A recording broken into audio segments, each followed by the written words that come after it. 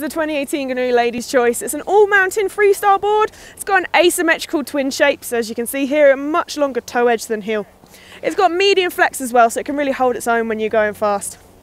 It's got GNU's C2 camber, so banana rocker between the bindings give you great float, and then elliptical camber from the bindings out, and that gives you good power, pop, and also precision when you're riding.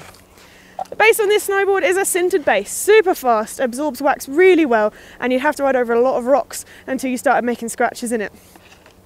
So as I mentioned before, the asymmetry on this board, you've got a deeper heel side cut and also softer flex on the heel as well, so that your turns are just as easy as the toe side ones. This snowboard's also got magna traction, so a really wavy side cut edge, and this means you have loads of contact points in the snow and the ice, which gives you a much better hold and grip, especially on those icy days where you keep slipping out. You won't with this.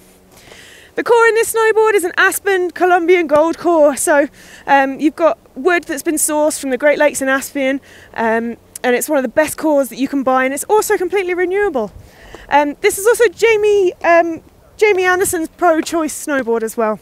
It's good for intermediate advanced riders, those who like to go big on kickers and go fast down the mountain. Not great for beginners, just because it's a little bit stiff than you would like. So that's the 2018 GNU Ladies' Choice.